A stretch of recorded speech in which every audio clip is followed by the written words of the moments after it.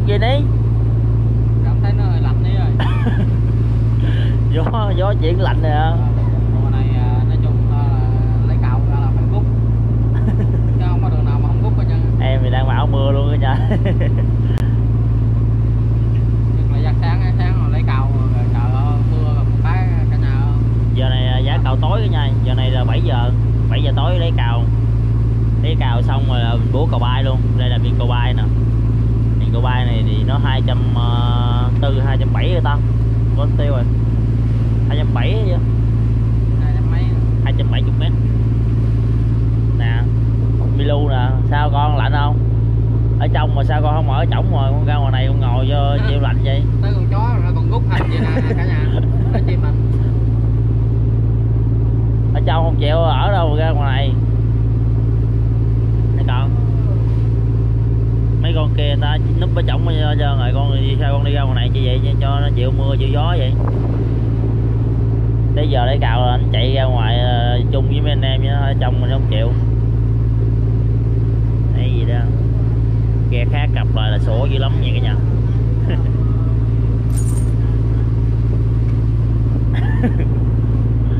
Thấy cưng không cả nhà? Thấy cưng không? Nói chuyện đây nè. Đang nói chuyện nè. Mày ăn gì mặt liếc rồi cái mặt gì? Cỡ này cỡ 6 người vừa không cả nhà? 6 người. Kìa có 6 người nó dành cho chú ba kìa. Em đang chuẩn bị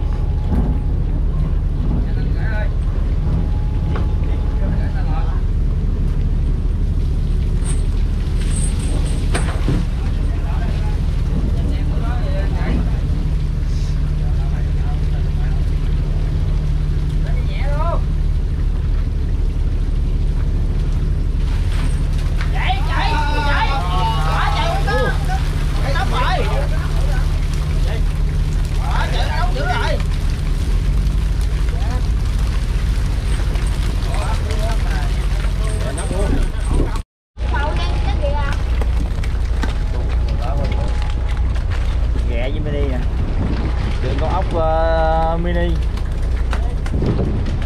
ốc chất vàng mini cho cả nhà xem luôn. Cái nóc cái nóc chế banh vậy nè,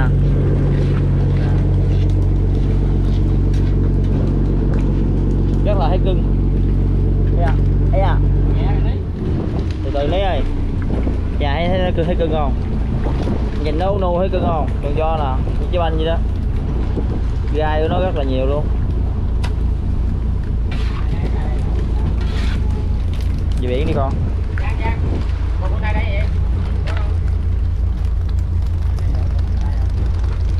Rồi cái nóc này cái bụng nó bự nè. Uống nu rồi trời. Cái này đó giờ chưa dám ăn. Nhìn thấy ghê quá à. Hả? Cái bụng nó bự nè. Thì giả này cá xô rất là nhiều luôn nha, rất là nhiều loại cá.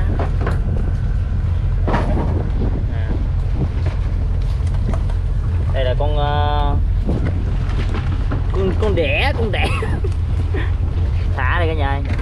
Con này con móng đỏ nè.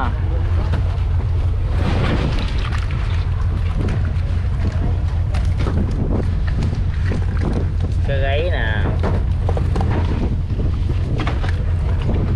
nhiều loại cá lắm. Cái này cá xô hơi bị nhiều đây. Thường nè.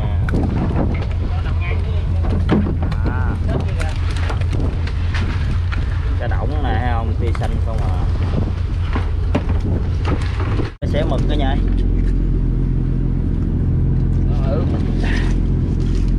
Quá trời giả này sò đẹp rồi. Lựa cho này cả nhà thấy không? Tính đi lựa cá mà thấy mực nhiều quá đi xẻ cả nhà. Để hồi công mực anh em lựa cá xong rồi mực xưa xẻ rồi nữa. bắt mấy một thước sẽ trước để phơi cho nó mau khô.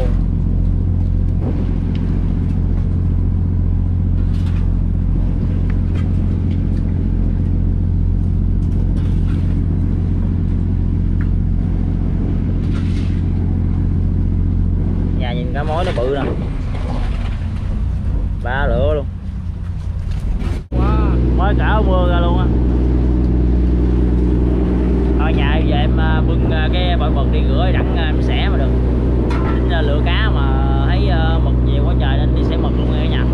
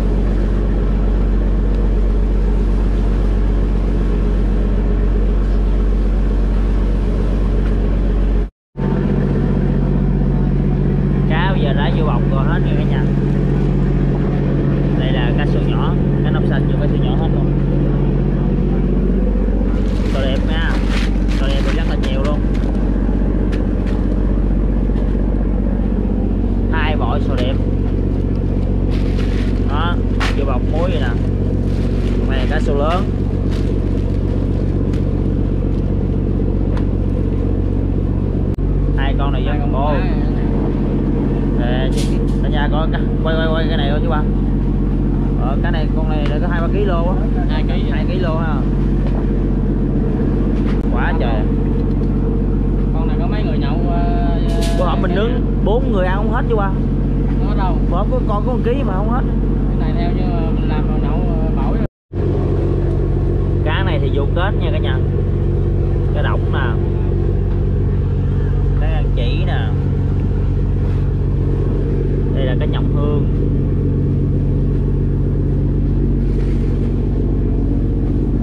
đây là solo hết trơn, gọi là cá xanh đó. Có cá ăn bột nè, cá mắc lộ nè, có ba thú, đây là cá phèn.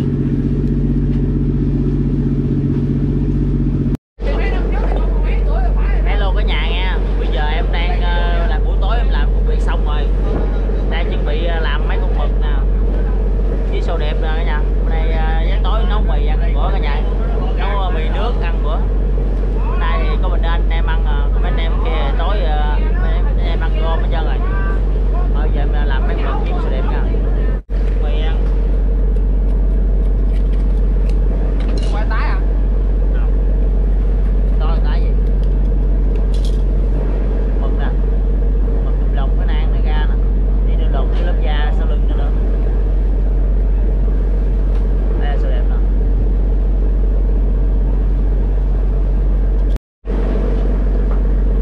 Xong rồi nè cả nhà, sầu đẹp em lấy cái gỏi trắng đâu nha, cái kia ăn thì nó nhiều quá trời nó bị ngán. Mực thì em lột da hết trơn rồi, nó rất là trắng luôn nè. Mực này là con mực nang nha. Được như vậy nè. Cho em gói mì cay luôn nha cả nhà, mì cay xanh danh này, để nước nè, biết phải nước không. Mì này mắc ghê cả nhà, một gói 25.000.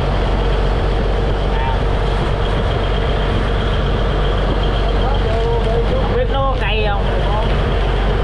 Đây là cái phần mỗi tí nữa em ăn đây. Chào.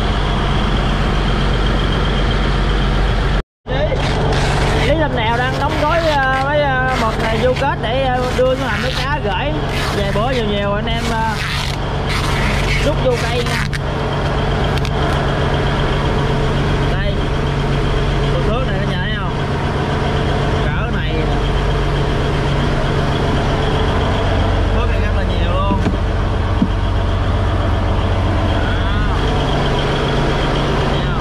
Còn rất là trắng luôn nha.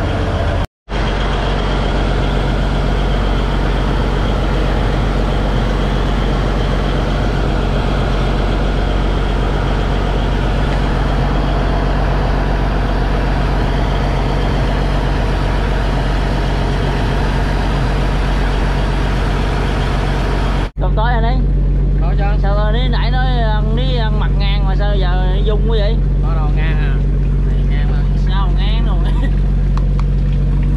Đây. Cái tối giật xương gì cũng được ha chứ ba. Đủ sống ha. Đây là mì siêu cay luôn nha cả nhà. Mì với sò đẹp. Với siêu cay khổng lồ luôn hả? Siêu cay mà không khổng lồ chứ ba, có gói mà khổng lồ vậy. Gói là chừng 2 kg đẹp giống. Chung vậy là cũng xương xương rồi.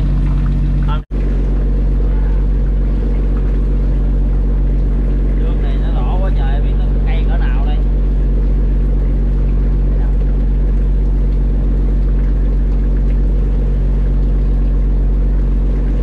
Mày giống bị cây thì luôn chứ ba. Nó cây chứ ta. Nó thay thay à.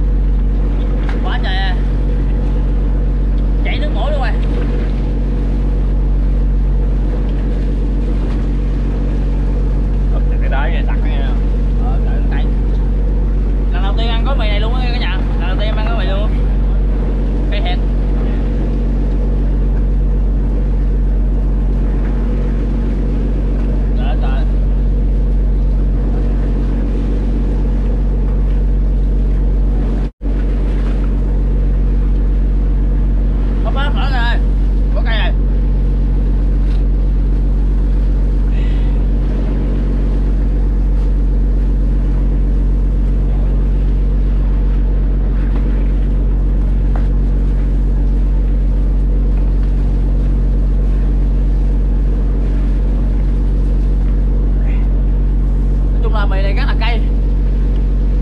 Rồi hết nổi rồi ơi. Còn miếng nước này bỏ đi. Tính hết mà không nổi. Thôi nhà giờ cũng kết thúc video luôn cả nhà. Hẹn gặp lại ở cái nhà những video lần sau nha. Chúc cả nhà có thật nhiều sức khỏe và nhiều niềm vui trong cuộc sống. Bây giờ buổi tối rồi, em cũng xin chúc cả nhà xem hết video này, chúc cả nhà ngủ ngon nha. Con Nam thì đang ăn mấy con cá.